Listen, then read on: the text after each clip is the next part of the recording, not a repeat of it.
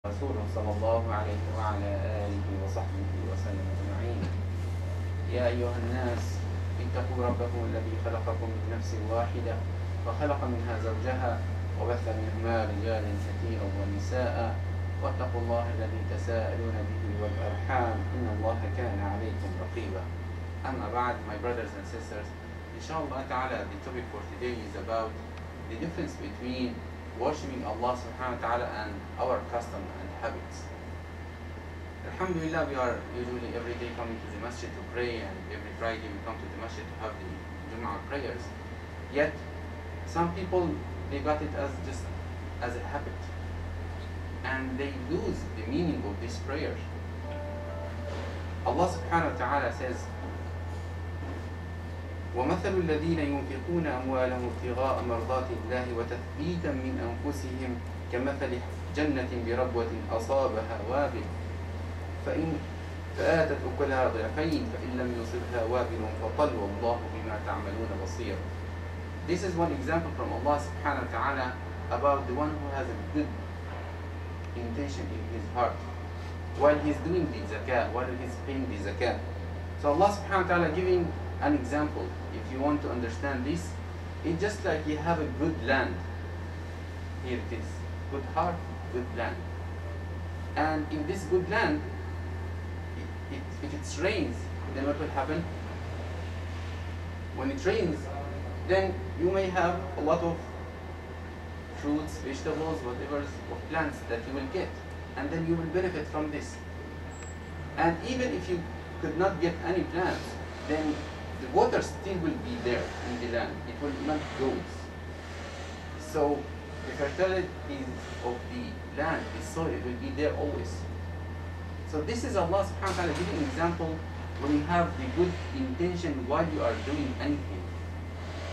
For example, you have good intention to make good relationship between two brothers.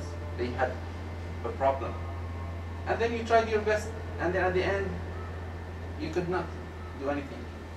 Allah subhanahu wa ta'ala will reward you for your intention. When you come to the prayers and you don't have the intention, then you are losing everything.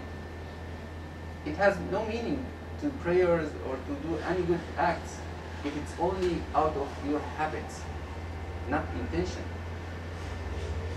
Once, when the Prophet ﷺ, and he asked the companion as well to go from Mecca to immigrate to Medina, and then many people started to go there because it was the order of the Prophet ﷺ. So everybody is obeying. And then there was one man who loved one lady, and he wanted to get married to her. Both of them are Muslims. So he asked her to get married, and then she said, no, I will get married to you only with one condition. If you live with me, both of us, we immigrate to Medina. Because the Prophet ﷺ said that, so she said, okay, we go to Medina and then I will accept your proposal. And then he wanted to go to Medina for what? Just to get married. Not to obey the Prophet ﷺ order. And then he went for that reason. And when the Prophet ﷺ knew that, he said the very famous hadith. In every Islamic book, you would see in the first page, you would read this hadith. It's very famous. عن عمر بن الخطاب رضي الله عنه قال سمعت رسول الله صلى الله عليه وسلم يقول إنما الأعمال بالنيات وإنما لكل امرئ ما نوى. Indeed, all the actions is based on the intention. If you want to travel, if you want to do anything, if you want to pray, if it's for Allah or not. If it's for Allah, you'll get the rewards. If not, you'll get nothing. فَمَنْ كَانَتْ هِجْرَتُهُ إِلَى اللَّهِ وَرَسُولِهِ فَهِجْرَتُهُ إِلَى اللَّهِ وَرَسُولِهِ. The one who is immigrating from Mecca to Medina for the sake of Allah subhanahu wa ta'ala and to obey the order of the Prophet sallallahu alaihi wasallam, then it is indeed for that reason. And indeed Allah subhanahu wa ta'ala will give him the rewards for that.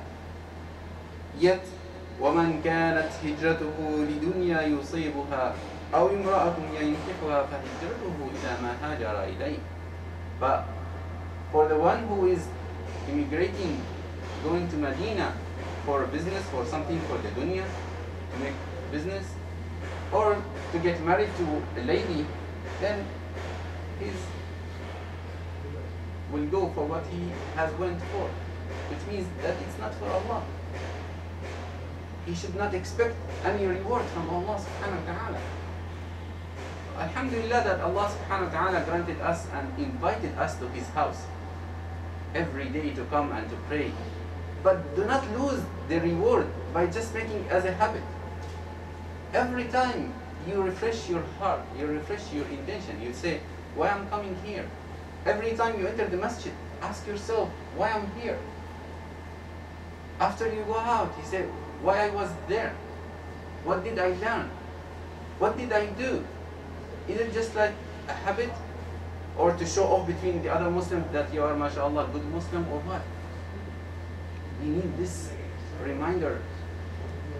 Allah subhanahu wa ta'ala says in the other ayah, أَفَمَنْ أَسَّسَ بُنْيَانَهُ عَلَى تَقْوَى مِنَ اللَّهِ وَرِضْوَانٍ خَيْرٌ أَمْ مَنْ أَسَّسَ بُنْيَانَهُ عَلَى شَفَا جُرْفٍ هَارٍ فَانْهَارَ بِهِ فِي نَارِ جَهَنَّمَ وَاللَّهُ لَا يَهْدِي الْقَوْمَ الظَّالِمِينَ in Surah At-Tawbah. SubhanAllah, Allah subhanahu wa ta'ala giving us a very beautiful, another example. When you want to build something, you have a basement, right? You may have, and here Allah subhanahu wa ta'ala says, أَفَمَنْ أَسَّسَ بُنْيَانَهُ. Is it the same for the one who is his basement is based on the taqwa, fearing Allah subhanahu wa ta'ala? So his basement is very strong. His actions, what he is doing, is all for the sake of Allah subhanahu wa ta'ala, because it's based on his taqwa, fearing Allah subhanahu wa ta'ala. Is it the same, or the one who would build a house where on besides the river, beside the river it will be very weak, right? And it could any moment demolish the whole house. And Allah subhanahu wa ta'ala, look how he's giving the example. Is the same this person who has like very strong basement and the one who has his house on this side of the river, where it falls down with him in the Jahannam. SubhanAllah, this is a very beautiful example to understand. So make sure that when you are praying, when you are doing any act, when you are going to work, what is your intention? When you wake up and you want to go to work, what is your intention? Ask again. SubhanAllah, the scholars said, العادات بالعبادات بالنية تتحول إلى عبادات, which means that even your regular habits, every day that you do, if you have a proper intention to Allah subhanahu wa ta'ala, it will become as a worshipping Allah subhanahu wa ta'ala, and Allah subhanahu wa ta'ala will reward you for that. Very easy example. If you go to toilet, come on, everybody has to go over there, right? If you have intention that you want to clean yourself for Allah, you will get reward even for that. You want to eat. Before you eat, you say, Bismillah ar-Rahman ar-Rahim. Nawaitu taqawwi ala ta'atillah. My intention to have this food is to string my body for the sake of Allah. Then all the food that you are eating, you will get reward for that. When you wake up and you want to go to your office to work, and you say, today I would like to work to make money for my family, and then I utilize it for the sake of Allah subhanahu wa ta'ala, as Allah subhanahu wa ta'ala said, then you will get reward for that. You see, for anything that you will do, regular things, habits you will do, you will get reward. Why not? SubhanAllah, may Allah subhanahu wa ta'ala let us utilize our life and our time properly by having always good intention and base all action on the taqwa. أقول قولي هذا وأستغفر الله لي ولكم فيا فوز المستغفر.